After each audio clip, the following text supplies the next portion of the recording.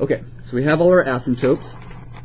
Our next step is we got our intercepts, we got our asymptotes. Our next step are to find our extrema. Now, to get those, we basically need our first derivative, and then we need points of inflection by doing the second derivative. So let's find the first derivative. We're working after the first derivative now. So this is going to be fun. For the first derivative, it's the quotient rule. Derive that. So you have 3x squared. Leave the x squared minus 4. Minus, leave the x cubed. Derive the second piece, which is just 2x. All that goes over x squared minus 4 squared.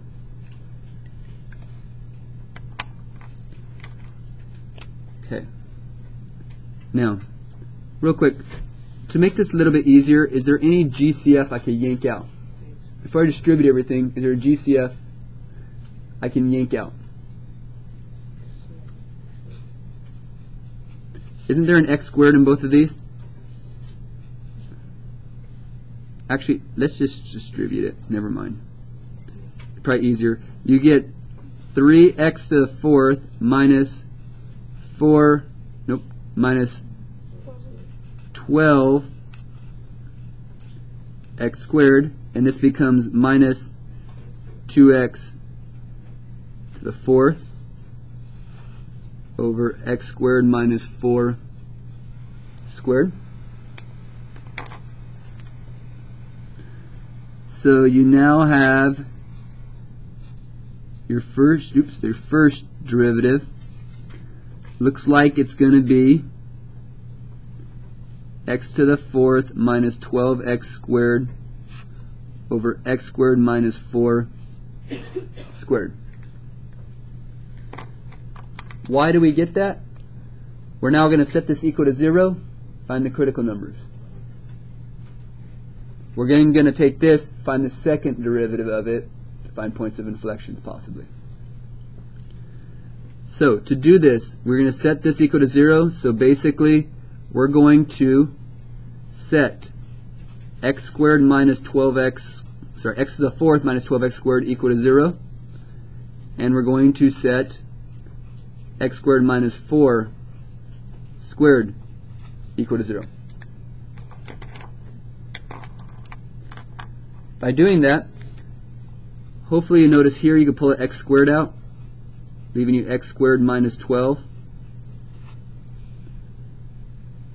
So, looking at this, can you tell for this one, what are your answers?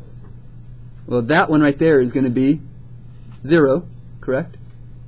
And this one's going to be plus or minus square root 12. Don't worry about simplifying that for now. What's this one going to be?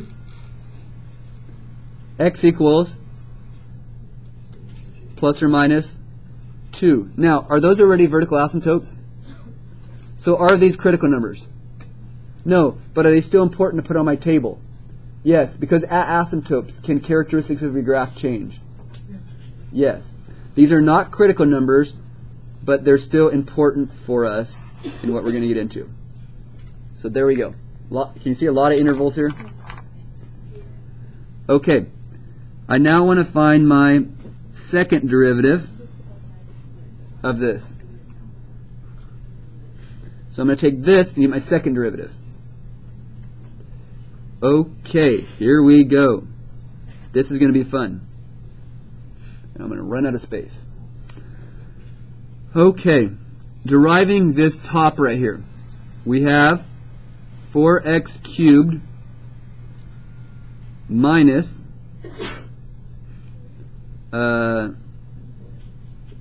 24x, and then rewrite the bottom.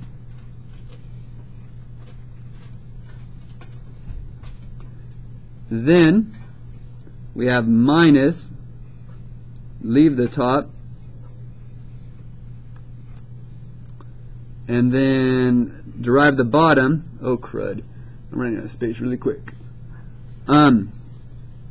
That's going to be a chain rule. So you have 2 x squared minus 4, and then you also have a 2x. Just ran out of space. Okay. Because you have to derive the inside. And all of that is over x squared minus 4 to the 4th, because you're squaring. Okay. Next. That looks really ugly. Before we do that, are there x to the 4th in both of these? Could I pull out GCFs? Let's pull out any kind of GCF we possibly can see here. What GCFs do you see? I see x squared minus 4. Anything else? I also see a 4x. So when we pull out x squared minus 4 and a 4x, when you pull a 4x out of this, what do you get?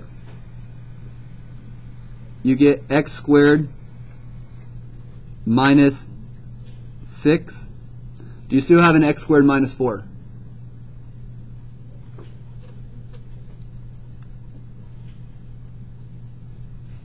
You still got your x squared minus 4. And then here, you have an, you probably could have took out more. You have an x to the 4th minus 12x squared. And all that came out.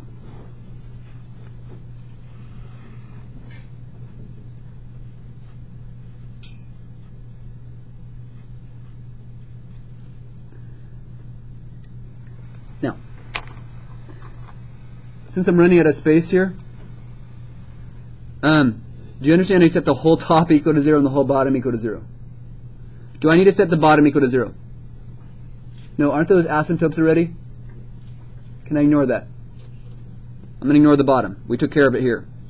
The top, do I need to set that equal to 0? No, it's the same as the bottom. Won't it actually cancel? Won't this actually go here and cancel with this, making a third power? Okay, do I need to set 4x equal to 0? Yeah, but look at it. When I set 4x equal to 0, don't you get 0? Isn't that taken care of already? Okay, so this is a possible point of inflection. It's already taken care of. Now when you set this nasty piece right here equal to 0,